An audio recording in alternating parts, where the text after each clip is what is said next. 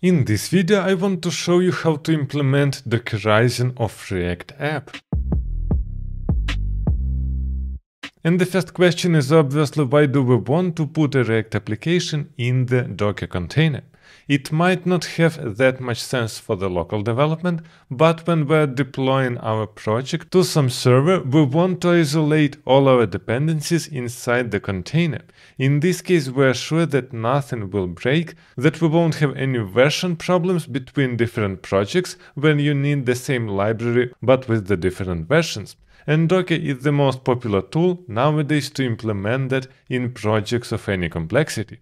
This is why the goal of this video is to pack a React application with an API that it will use to the Docker container, so you can easily deploy it to the production on any machine. If you're using macOS or Windows, you must install a Docker desktop application, and this is how it looks like. If you are on Linux, it is enough to install Docker and Docker Compose. Now let's have a look on our project. As you can see, I have a Docker Compose file, which is completely empty. This is where we will set up the whole Docker configuration to prepare our project. Additionally, I have here a server folder with index.js. This is the minimal Express project that you can imagine, and here we have an API on /todos, which returns for us an array of to-dos that we need to render. And most importantly, the port here is 3005. Here I also created a Dockerfile where we must define how this server project must be built. Additionally, we have a client folder, which is our React application. Here inside source in the app, we are fetching data from localhost 3005/todos and we are rendering them on the screen. And additionally, here I created a Dockerfile where we will set up how we need to build our client service. So this is our configuration. We have two folders for client server. Docker Compose is where the whole configuration goes, and how we're building the server and the client we're specifying in these Dockerfiles. So first of all, let's start with the server because it is easier. We can jump to the Dockerfile and say what image we need to use. This is why we can write from node 18 alpine. It means that our build will use the image of Linux with node 18. Alpine means that it will use a super minimalistic version, so our image is really small. I highly recommend you to not use here words like latest or stable, but specific versions. In this case, you are sure that it will never break. After this, we must create a working directory. And typically we can just create /app and it will be our root directory inside this project. Now we want to copy files, and here we are copying our package.star.json to dot. What it means, it will copy two files, package.json and package.log.json, inside our app folder. After this, we must run npm install. And the last step here is to run copy and to copy all files. And here you might ask, okay, but why we're writing copy first, then npm install and then copy again? Why can't we just copy all files inside our app? And the reason is that Docker will cache every single step that you can see here. So it won't be called every single time when you are changing your source code. So npm install will be called only when package.json or package.log are changed, and not every single time. Our Dockerfile to build an API is completely ready. We can start using it inside our Docker Compose. So here let's provide a version which is 3.8, and here we're creating several services that we want to set up. In our case, it is server and client. This is why let's create first of all services, and our first service we can name server. Now inside we want to build our image. This is why here we will call our server folder because its Dockerfile is lying inside. After this, we want to expose our ports. Here we can provide that we want to map our 3005 port to the outside on 3005. This is this port inside index.js, but the main point is that by default it is only available inside Docker container, but we want to use it outside on our local machine. And the last one here is the command that we want to call. In our case, it will be npm run start. It is already fine. Now we can write docker compose app --build, which will build our image and start our application. Here we can see that it executed steps like copying package.json, running npm install, and copying all our files. Which actually means as a result of this we're getting an image that we're using. And here we can see that we started this image and we're getting a container and our server is running inside the container. Which actually means now we can jump to localhost 3005/todos and we're accessing our API with list of to-dos. So our server is completely ready, but you must understand that we didn't do anything regarding changes that we're doing to the files. If I'm changing something inside index.js in server, we will see changes only after we restart our Docker Compose app. This is because we're doing here a production build and not a development environment. Our next step here is to configure our client, so let's jump to the Dockerfiles and do similar stuff.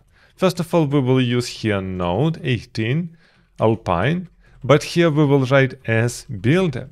What is builder? This is a possibility to do multi-staged builds, which actually means we're doing a first build, we're building our files there, but then we don't really need all that files like node modules, for example. We just need an output of our build React project and nothing else, which actually means we will take just these files and use them in the new build. So here again we can say working directory /app. We also want to copy our package.json again with star, so we're also copying our package log. Then we're running npm install to install all dependencies, and we're copying all our files. After this we want to build our React application. This is why here npm run build. And here what I want to write after is from nginx, and actually as you can see this was our first build and this is our second build. And here we're not using Node as our image, we're using nginx. Why nginx? Because something must serve our application, which is actually static files, and nginx can easily do that. So this is our new build, and now we're using copy command. We're writing here from builder, and this is exactly this builder that we specified on the top.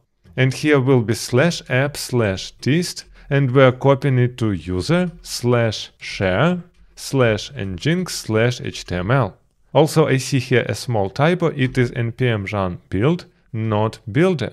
So what this line with copy does, it copies all our files from app.dist, from this build, to this new image. And the last command that we want to execute here is nginx -g daemon off to start nginx. Again, we could execute this command inside our Docker Compose, just like we did it here, in the same way. I just wanted to show you how it is also possible to execute a command when we're creating a Dockerfile. This is exactly the same. So most importantly, what we're getting inside our client, we're getting a new image nginx with just build files here, nothing else.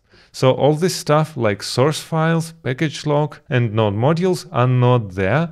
We're just using our dist folder.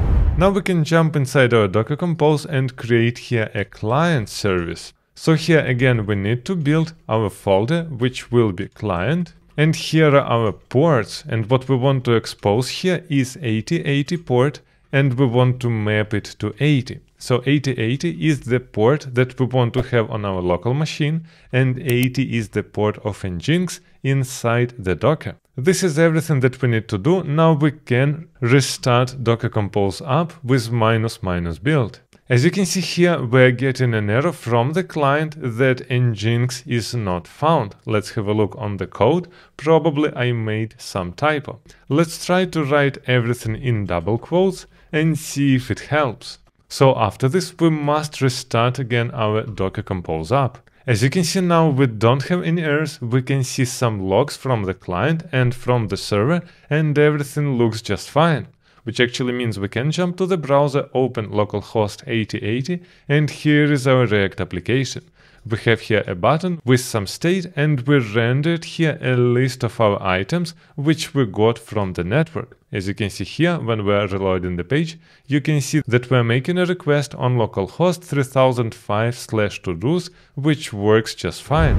So now our application is fully prepared to be running in any Linux environment, which actually means if you want to deploy it to production, you can rent a Linux server, install the Docker and Docker Compose, then just push all your changes that we did here on GitHub, and then on your server you simply can write git pull to pull all your latest changes, and after this you can run docker compose app -- build. And typically on production you will do it in detached mode, so -d, because you don't want a hanging process inside your terminal. Now your project don't have any dependencies, everything is packed inside, and you are sure that it will work on any Linux machine.